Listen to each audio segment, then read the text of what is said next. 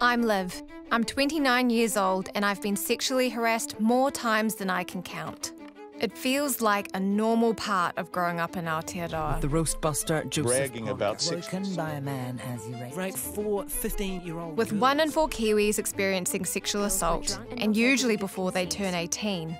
I guess that's true. We're inadvertently training up the next Me Too generation. In 2022, my old high school Avonside and their brother school Shirley commissioned surveys on sexual harm. A disturbing survey released. Shirley boys and Avonside girls' schools. widespread sexual harassment, including groping. 21 instances of rape. We are sick and tired of these behaviours. These students have bravely shared their experiences in the name of change. Now, are we finally going to do something about it? Just quickly, what needs to be done to stop this behaviour?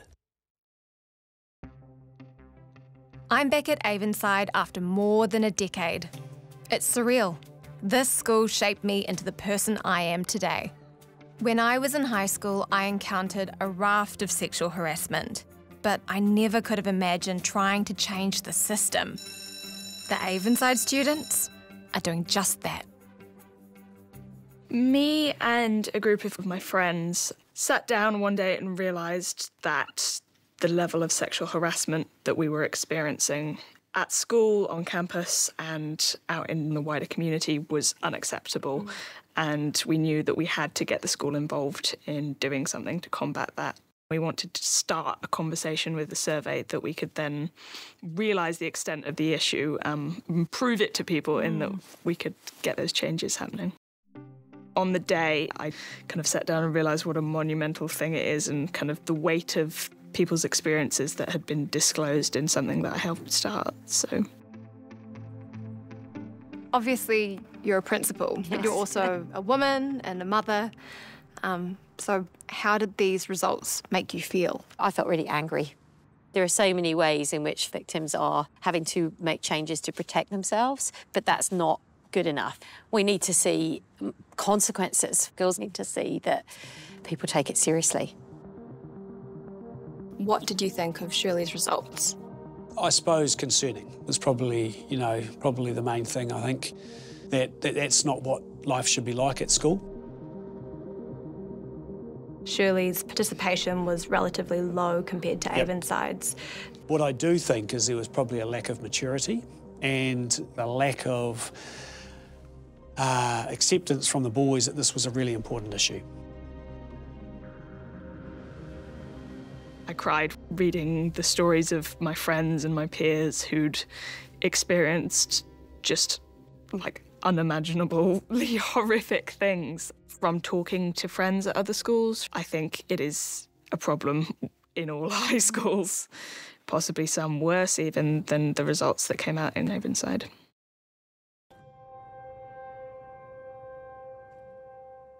This is the survey of sexual harassment at Avonside Girls High School.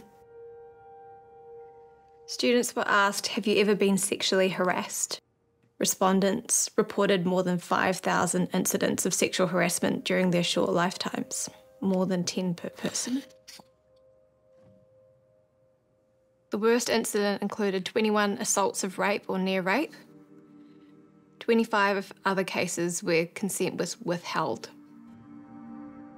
26 instances of sexual assault within families, groping, grabbing, 44 people, somebody rubbing their genitals on you.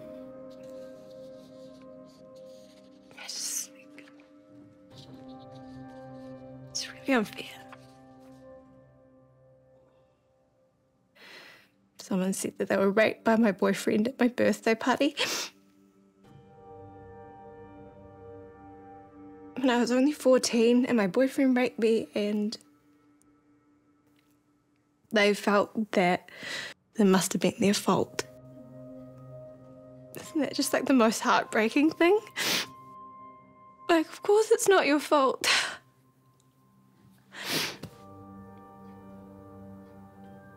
It's a lot.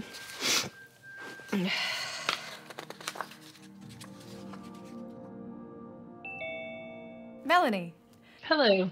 How did these survey results compare to sexual harm statistics across New Zealand?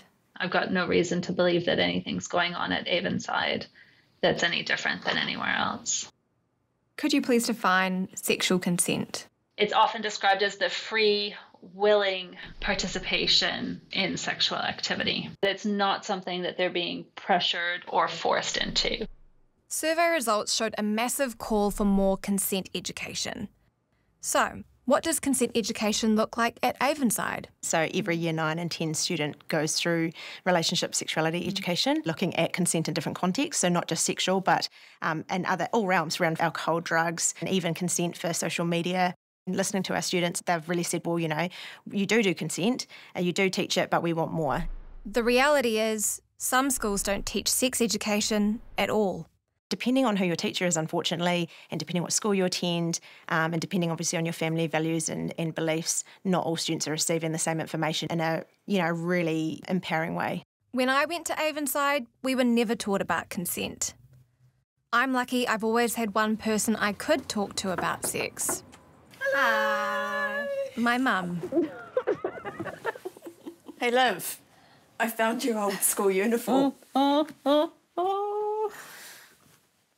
That still fits. I don't have as many badges as Aurora. But they couldn't really have one saying bossy bitch, could they?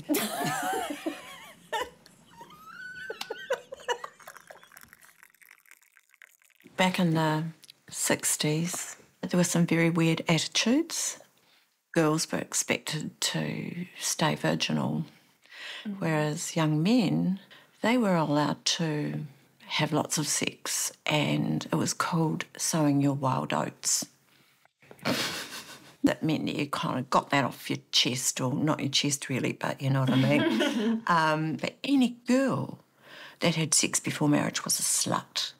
I remember when I was about 11 and some guy came up behind me and reached inside my waistband and pinged my knicker elastic. I felt quite threatened because I couldn't quite understand what was going on, but there was no way I would have told my parents because there's that thought that you might have deserved it.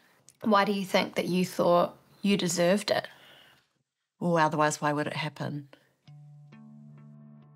I don't think we've progressed, really. In fact, I think it's worse now. So at the heart of the problem of sexual violence is a cultural problem around the ways in which our culture values gender, ethnicity, and sexuality, and the expectations about what sex is or should be. There's obviously concerns around what people are watching online. This whole unrealistic world that they spend a fair bit of time in, and I don't think they quite understand often that some of their actions in the real life have real impact. If you don't talk to your children about sex, all they've got to learn it from is pornography. That ain't real. That is about as far away from sexual education as you could get, but what else are they getting? Where else are they getting sex ed from? What do you think about our current sex education guidelines? So the guidelines are just that, they're guidelines. But whether schools take them up and act on them, there's a lot of room. Are we doing enough to address sexual violence? Absolutely not. We should be helping young people understand all of the issues around consent, around what's okay behaviour, but I don't think we should be leaving that up to chance. If you could ask the New Zealand government for one thing, what would that be? To strengthen our health and sexual education curriculum so that it teaches consent comprehensively and in a mandatory way. The teaching of consent isn't going to be the only factor that reduces sexual harm, but it's an important one in teaching young people, empowering them to understand their own boundaries. It needs to be compulsory. It needs to happen all the way through every single school in New Zealand. It needs to be at all year levels and every student needs to experience it. You know, if you don't have the education, the knowledge, the skills around that, the interpersonal skills, it can affect your whole entire life. I actually truly believe that what happened to me going through sexual abuse as a child and the path that I went down is a direct result of there being no consent education at school. I spent almost 10 years in boys' homes and prison. I'm also a recovering addict. Sexual harm has an effect on everything. As we were filming, Vision New Zealand protested against sex education being taught in schools. We both want children to be safe, but we have very different ideas of how to do that. Why wouldn't you want to empower your children with these forever lasting life skills? It's a no-brainer. If you're not part of the solution, you're part of the problem. These students have been brave. We need to support them. Let's start a movement. We're looking for compulsory consent education in New Zealand. So this is your committee for change. Who's up for it? In 2021, we took part in the survey and we've been quite involved as a school in trying to push this consent education forward. When this opportunity came up, it was a way that you can actually try make a change. We want to reach as many people as we can. You can have a video with you saying, I stand for consent because. It's such a nice idea. I really want people to feel like they have a comprehensive understanding of consent, what it looks like, how to communicate it. Even outside of sexual relationships, consent can still be applicable, and I think it's something that schools should provide in health. You got your mission? Let's go. Look at this. All of the ideas that we've managed to come up with in just one day gives me a really good feeling about what's going to happen in the future.